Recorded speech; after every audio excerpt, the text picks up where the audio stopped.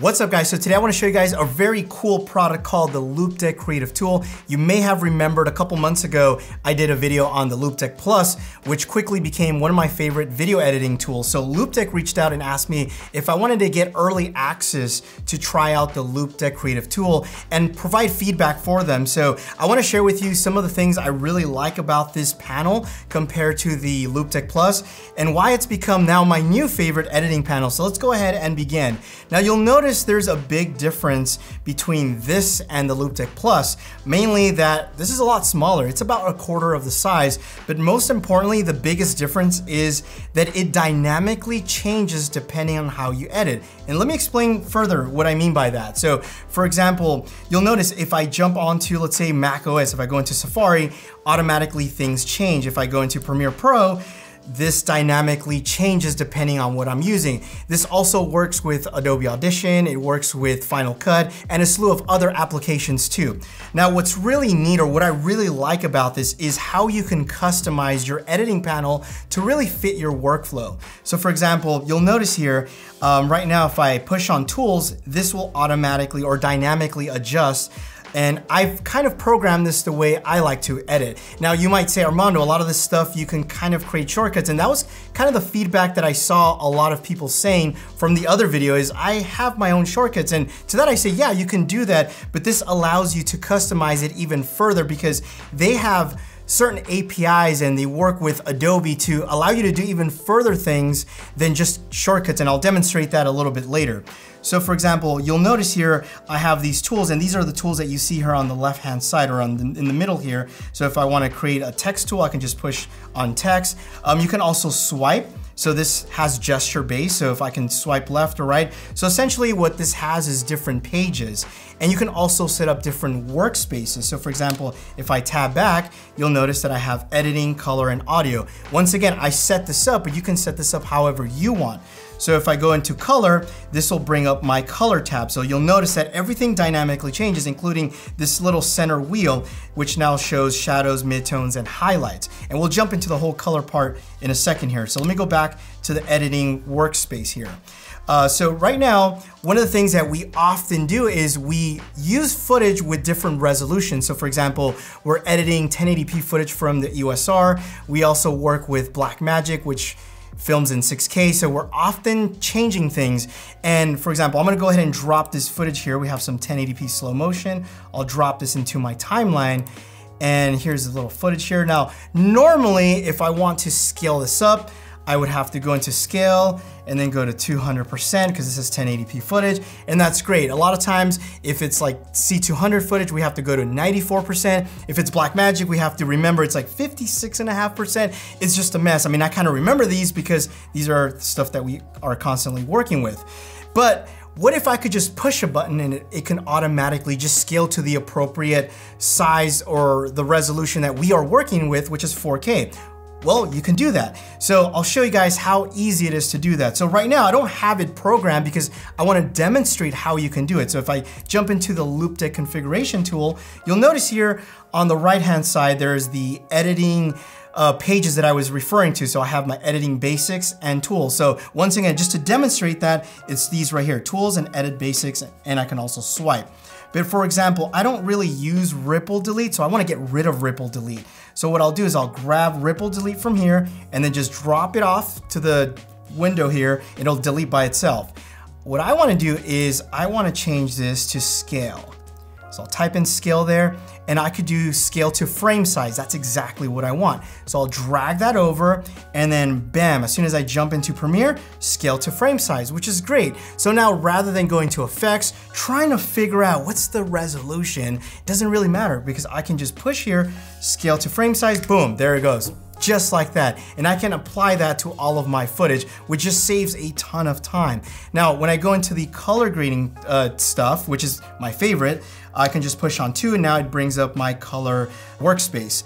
And from here, I can do a lot of different things. For example, I can adjust color temperature, similar to the Loupedeck Plus. So you'll notice here, the temperature is changing. Now, another thing that this allows you to do is, remember, this is like a quarter of the size. So you're gonna say, Armando, I need more of these knobs to adjust more things. Well, no problem, you can just swipe up or swipe down. So remember, this is temperature. If I swipe up or swipe down, it changes. So now this was temperature, now I can change it to exposure. So you'll notice, look at the exposure. I'm overexposing or I can underexpose, and it works really, really well.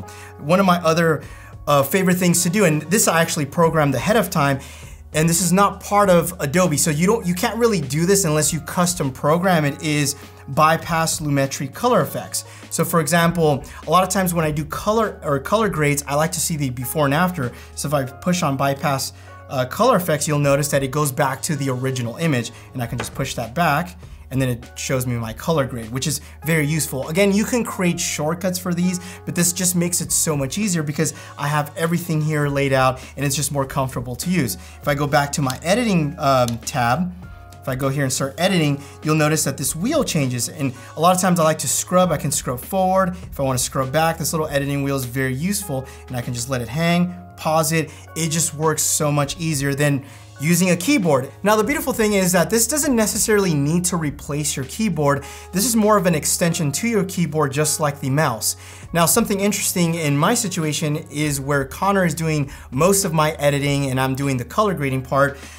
He uses the keyboard for the most part, but sometimes wishes that there were certain shortcuts or features on the keyboard that just don't exist. This is where the Loupedeck creative tool comes into place, because he doesn't really have to fully commit to an editing panel. He can use this whenever he needs it, and it's just an extension, where for me, I use this the most time, and I can also create custom workflows for me, and he can create his own, and we can both use this without having to really kind of push things aside.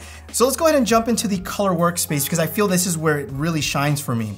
So you'll notice if I push on shadows, the large wheel changes. If I push on midtones and highlights, it dynamically changes. So what this allows me to do is it allows me to just have this smaller configuration without having a bunch of wheels. And I can, again, dynamically change this. So for example, I feel like my highlights are a little overexposed, so I can just tone this down a little bit, and then there we go, that looks a little bit better. My midtones, I can bring that up a hair, and you'll notice that it starts to change these, and it makes it really simple. Now, if I wanted maybe a little bit more orange, let's say for example, I wanted more of an orange look, I can use my finger. This is really cool, and I want you guys to see this. In fact, let me just switch this over to the color wheels. So you see my midtones? When I move my finger around, this almost acts like the mouse cursor, but I can really pinpoint where I want it. So for example, if I want more of a, let's just say orange look, I can do that here. I can just move that here. If I want something a little bit more blue, I can just move my finger here, there it goes. And that's really cool. If I want to reset, just double tap and then it resets everything. Now, as I mentioned, the customization on the Loupedeck Creative Tool is just unreal. Like, you can do just about anything. So I'll jump back into the Loupedeck configuration, and you'll notice here when I'm in my editing panel, one thing I didn't say is you can actually also have gestures for this larger wheel. So for example, if I push on this and let's say I want shadow tint, when I'm in my editing tool, you'll notice, let me just jump right here, go back to editing. So I'll go to editing, and then you'll notice if I gesture, it goes back to shadow tint. So you can customize literally everything. So going back into the Loupedeck configuration, you have your dials, which you can change.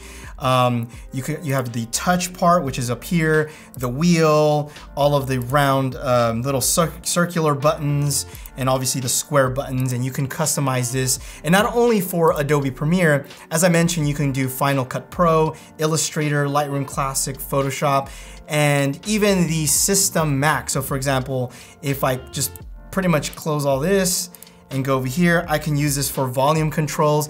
I almost want to say this is like an extension to your Mac, but like on the touch bar side. So even if you're using, let's say for example, Google Chrome, you can add new tabs, you can create shortcuts, and just do a lot of different things. So it's just a very useful tool, not only for editing, but also other applications too. Now, one thing I did notice is the build quality feels very premium. I would say even a step up from the Loupedeck Plus. Something I really like is like the feedback you get with the dials. You can really feel the little clickiness, the knob when you're scrolling. I like that. I mean, this is something that you don't get with a keyboard, so it's nice to have. All of the buttons, everything, the tactile feedback I think is great. I also like the fact that they do have a USB Type-C for power. That's actually a welcome upgrade. So some final thoughts. I really love the user interface, the customization that the Loupedeck Creative Tool offers. I don't feel like it's a one-size-fits-all solution like most editing panels out there. And I love the fact that it will adapt to your needs and your workflow. I think that's really the key point here. If you guys have any questions regarding the Loupedeck Creative Tool, hit me up in the comments section down below. I will leave more information in the description. My name is Armando. Thanks again for watching. You guys will catch me in the next one. Adios.